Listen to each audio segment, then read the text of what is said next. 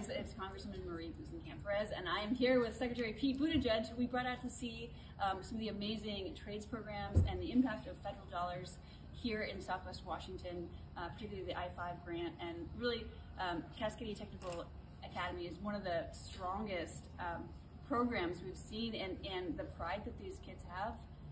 This is the future of the trades in America, and it's so incredible to see. I'm so glad you were able to come and see it with us. Thanks. I'm really excited to be here, seeing these students at Cascadia Tech, the skills that they are developing that are going to serve them well really for the rest of their careers. It's really inspiring, and it's part of what we had in mind, pushing so hard to get this infrastructure bill done in the first place, whether it's individual projects that will be done in one town in one season, or some of the biggest projects in the country like the I-5 bridge replacement.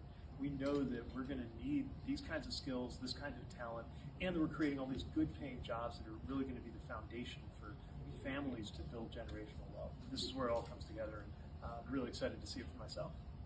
Thanks so much for coming. Thanks for having us.